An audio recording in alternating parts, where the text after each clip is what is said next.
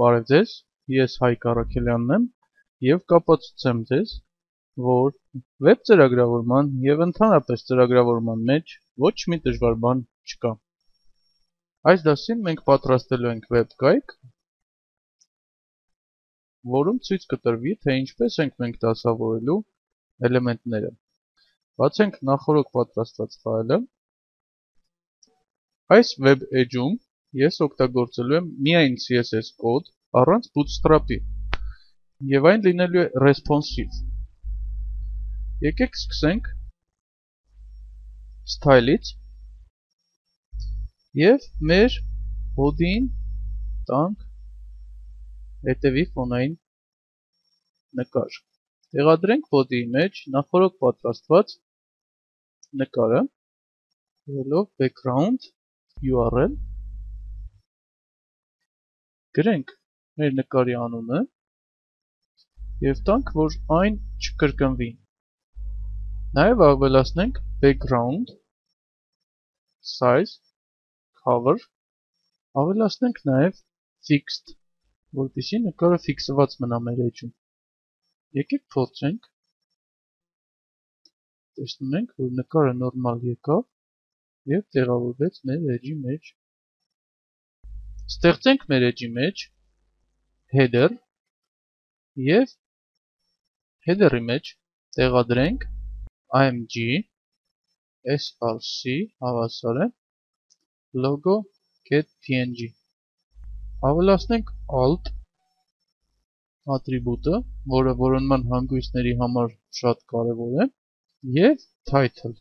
ատրիբուտը, որը նույնպես մեծ դեր է խաղում մեր որոնման հանգույցներում օպտիմիզացնելու համար։ ID-ին տանք img և ավելացնենք company name գրառումը, հիշացնենք, փորձենք, տեսնում ենք, որ դասավորությունը մեղմ ասած այդքան էլ լավ չի։ Եկեք ավելացնենք CSS, ավելացնենք header-ի համար հետևյալ CSS property-ները, լայնություն 80 VW, որը viewport width է բացվում, height-ը 15 VH,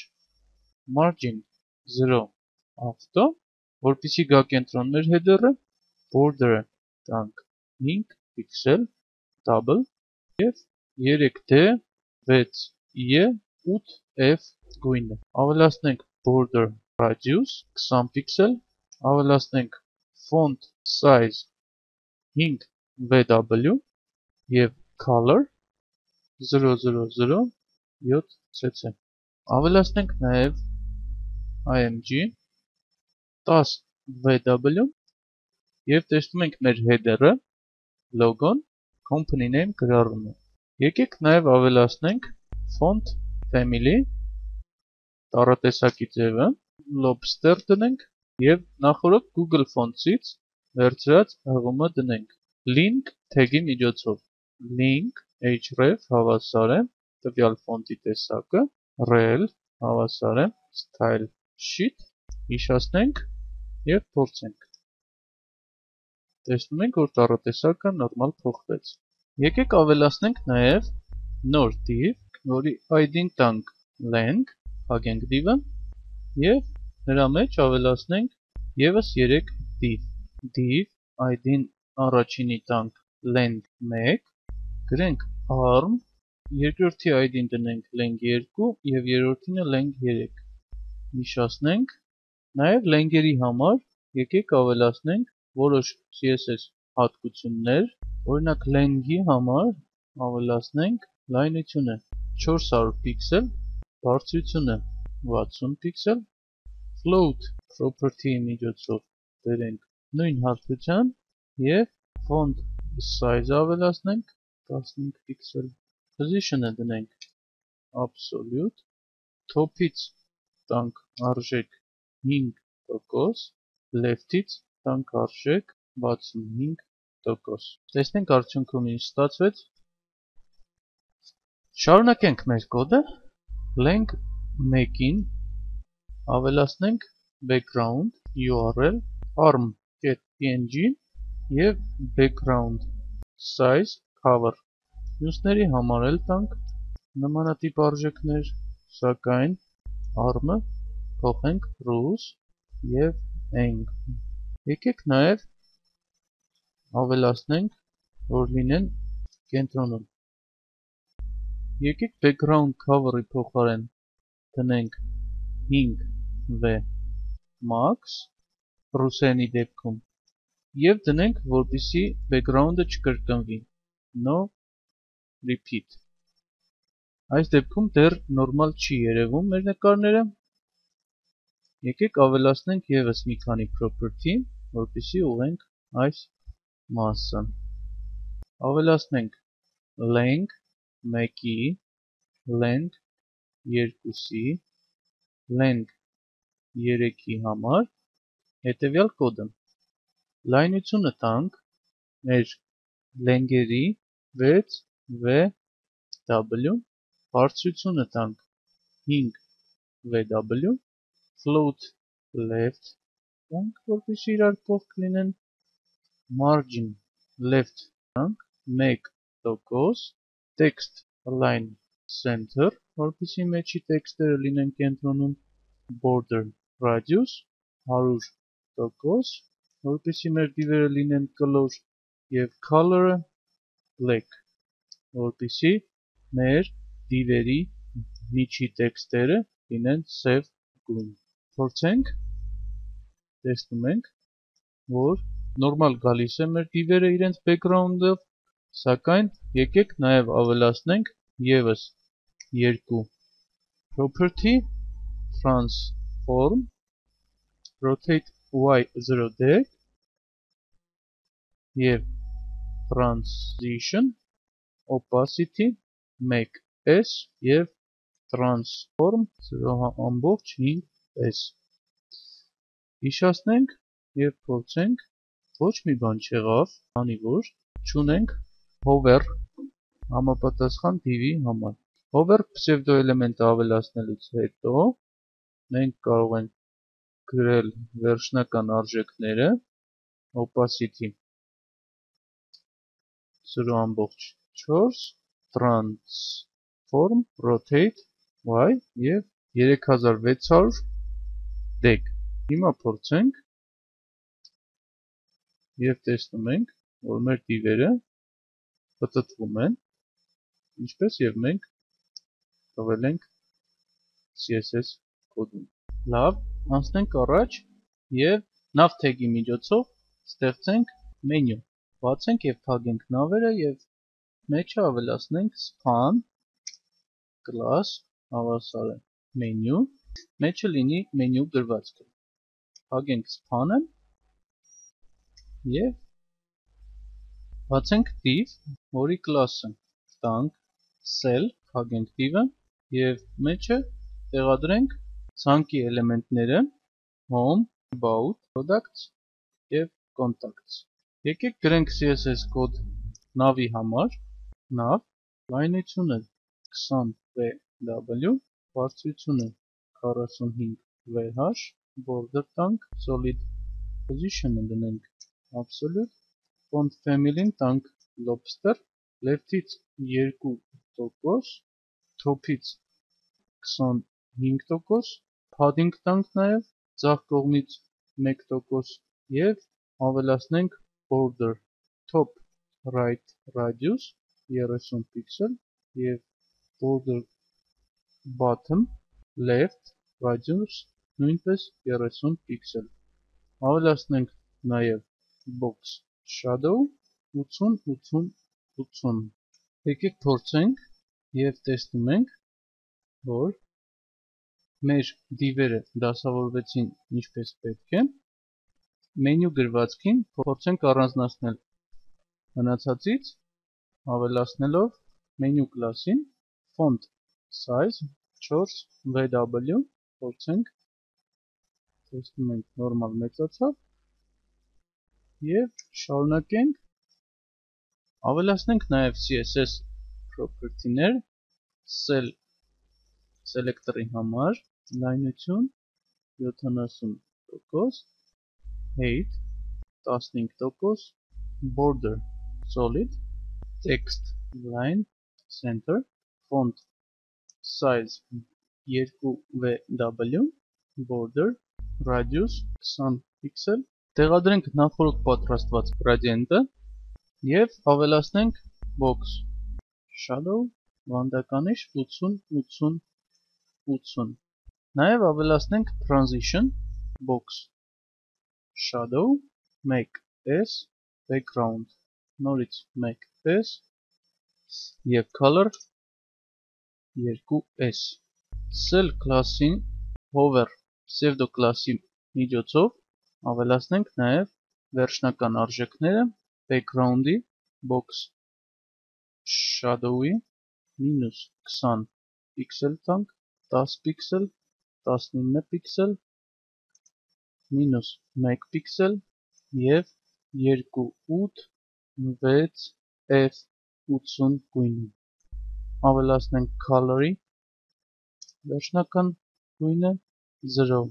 c 39 cc, կուրսորը տանք pointer, հիշացնենք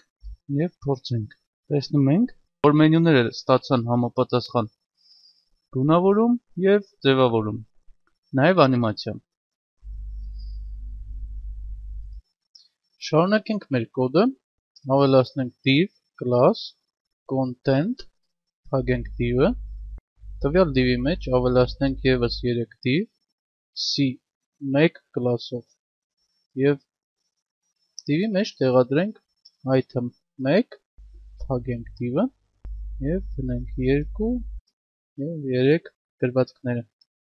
Content-ի համար ավելացնենք հետեւյալ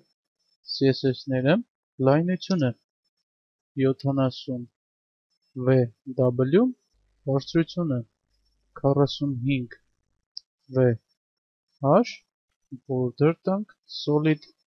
եւ 3D 6 E 8F, գույնով position-ը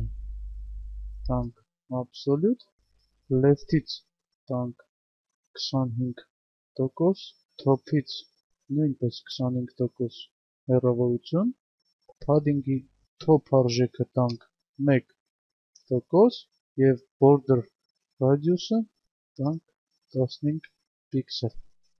Տեսնենք թե արդյունքում ինչ ստացվեց։ Տեսնում ենք որ մեր content-ը նորմալ եկել է։ Եկեք մի փոքր ձևավորենք տվյալ էլեմենտները։ C1-ի համար եկեք գրենք հետեւյալ CSS property-ները։ Լայնությունը 15 VW, բարձրությունը 10 VH, margin տանք ձախ կողմից 8%, border 5 px, գույն, float տանք left, որպեսզի իրար կողք դասավորվեն, եւ նախորդ պատրաստված gradient-ները։ Նաեւ ավելացնենք border top right radius 30% եւ border bottom left նույնպես 30%։ Փորձենք, շարունակենք եւ footer tag-ը բացենք եւ փակենք։ Footer-ի մեջ ավելացնենք div class foot 1, փակենք div-ը, ավելացնենք որևիցե մի text եւ նույն foot 1 class-ով եկեք ավելացնենք երկրորդ container-ը, հիշացնենք եւ ավելացնենք որոշ CSS property-ներ footer-ի համար։ Footer selector-ն ենք նշում footer tag-ի համար եւ գրում ենք լայնությունը width 80 VW, height 15 VH, position absolute, left 10%, top 80%, border solid եւ նույն գույնը, border radius 20 pixel։ Ավելացնենք նաեւ padding top 1%։ Հիշացնենք, փորձենք, տեսնում ենք որ ներքևի հատվածում արդեն եկավ մեր footer-ը եւ ավելացնենք նաեւ foot1 կլասի համար հետեւյալ արժեքները. լայնությունը 20vw, բարձրությունը 10vh, margin left 15%, border inset եւ float left, որպեսզի երկու դիվերը լինեն իրար կողք։ Փորձենք եւ տեսնում ենք, որ մեզ մոտ դիվերը նորմալ եկան իրենց տեղը։ Շարունակենք եւ տեսնենք, թե ինչ խնդիրներ կան տվյալ edge-ի մեջ, եթե մենք մեծացնում կամ փոքրացնում ենք։ Տեսնում ենք, որ մենյուն դուրս է գալիս դիվից եւ շատ փոքրացնելու դեպքում տեքստերը շատ փոքրանում են։ Տեսնում ենք, որ խնդիր կա մենյուի հետ եւ վերևի մասը հպվում է մեր header-ին։ Դրա համար եկեք ստուգենք նավը։ Այստեղ երևում է, որ վրիպում է եղել։ Հիշացնենք, փորձենք։ Եկեք դիտարկենք edge-ը mobile տարբերակի համար։ Տեսնում ենք, որ մենյուի ամեն մի տեքստը շատ է փոքրացել եւ ընթեռնելի չէ։ Company name-ը նույնպես շատ փոքր է։ Նաեւ item-ների դասավորությունը ճիշտ չէ։ Եկեք այդ խնդիրները լուծենք, որպեսզի մեր կայքը լինի responsive, այսինքն բոլոր սարքավորումներով նորմալ բացվի։ Mobile սարքավորումների համար գրենք media only screen and max width 480 pixel, բացում ենք ձևավոր փակագիծը եւ գրում ենք menu font size 6vw։ Շարունակենք C1-ի համար էլ տանք լայնություն 30vw, բարձրություն 13vh, margin top 1%, margin left 25%։ Հիշացնենք, փորձենք, տեսնում ենք, որ մեր content-ի մեջի էլեմենտները, դիվերը, C1 դիվերը դառնում են ավելի մեծ եւ ընդունում են տվյալ արժեքները։ Okay. Շարունակենք, եկեք նաեւ ավելացնենք նավի համար հետեւյալ property-ները, լայնությունը 80vw, position absolute, left 6%, top 25%, հիշացնենք, տեսնում ենք, որ մեր մենյուն ավելի մեծանում է, սակայն նավին հանգարում է մեր կոնտենտը, եկեք նաև կոնտենտի մասով փոփոխություններ կատարենք, ավելացնենք get content և լայնությունը 82vw, position-ը absolute, left 6%, top 80% և փորձենք։ Տեսնում ենք, որ մեր կոնտենտը իջավ ներքև, սակայն այս դեպքում էլ արդեն footer-ն է խանգարում կոնտենտին։ Եվ եկեք footer-ի համար էլ գրենք համապատասխան կոդը։ Footer-ի համար ավելացնենք լայնություն 80vw, բարձրություն 35vh, position absolute, left 6%, top 150% և փորձենք, տեսնում ենք, որ մեր էլեմենտները նորմալ իրար հետևից դասավորվում են։ Իհարկե կարող ենք մի քիչ ուղղել, սակայն հիմնական խնդիրը կայանում է նրանում, որ մենյուի էլեմենտների տեքստերը չեն երևում և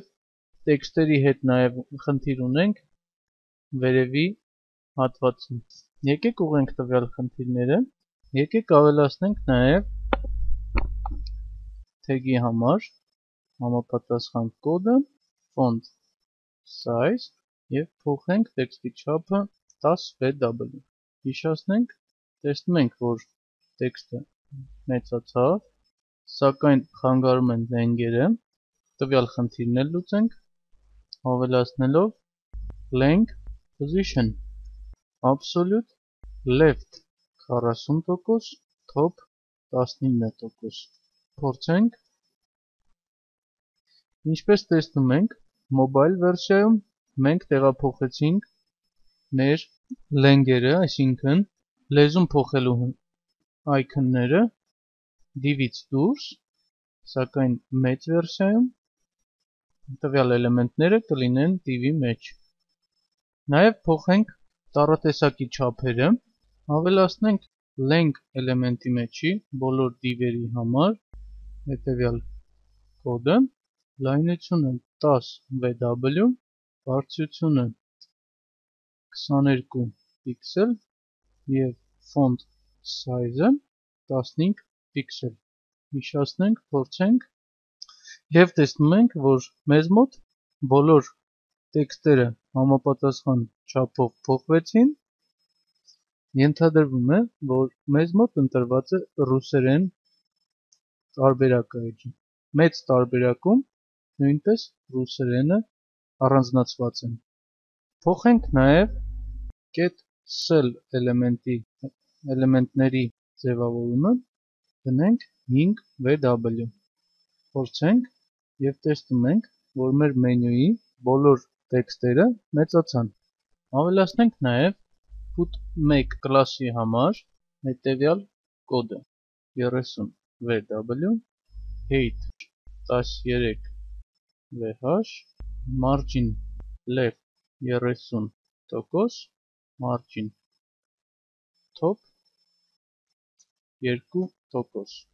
Եվ տեսնում ենք, որ մեր footer-ի դասավորությունն էլ փոխվեց, ինչպես տեսնում ենք մեր content div-ը մի քիչ փոքր է և item-ները չեն տեղավորվում մեջը։ Եկեք content-ին տանք հավելյալ height 59 VH և ասեմ, որ inspect էլեմենտով կարող ենք մեր էջի ցանկացած էլեմենտի արժեքը փոխել և տեսնել, թե ինչքանով է համապատասխանում մեր ձևավորմանը։ Ասեմ, որ ցանկացած էլեմենտ կարող ենք մենք մեզ հարմար դարձնել, օրինակ կարող ենք cell-ին տանք margin 0 auto և օրինակ մենյուն տեղաշարժվի կենտրոն։ Ինչպես տեսնում ենք, մեր էջը responsive է և ցանկացած չափի էկրանով եթե բացենք, նորմալ ցույց կտրվի տվյալ էջի պարունակությունը։ Այս դասի համար պատրաստել էի այսքանը, հաջորդիվ կարող եք տեսնել առաջադրանքները։